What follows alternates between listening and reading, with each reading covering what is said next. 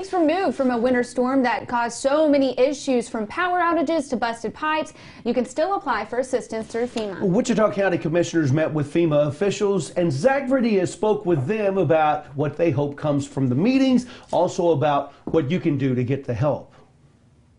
The Precinct 4 building here in Electra is just one of the places that FEMA officials surveyed damage around the county after that winter storm.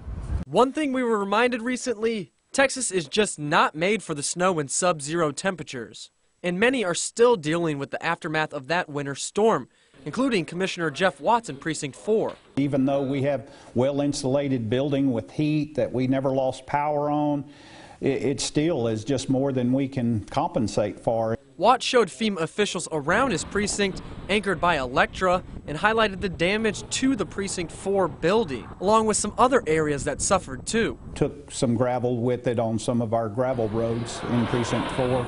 We had to replace that material and blade those roads back out. Wichita County is joined by dozens of other counties eligible to apply for FEMA assistance, so it could take some time. This was such a large disaster with over 100 counties being approved for individual assistance.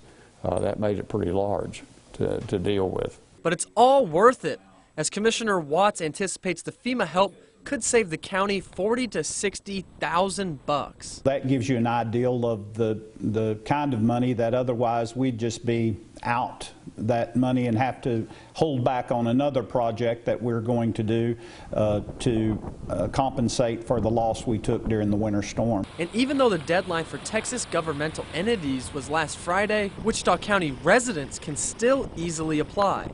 I think if people haven't gotten that claim in, they need to go on the Texas Department of Emergency Management. There's a website, you look down, it'll tell you how to process, where to click on that and go try to process your claim. Aiming to help out not only the county, but all those throughout it too. Hopefully we're going to get some help and we'll move forward with this and not feel the sting of having to pay for it out of our own pockets. Less stress while still trying to clean up the winter storm mess. If you want information on how you can still apply through FEMA, find all that information in this story on our website.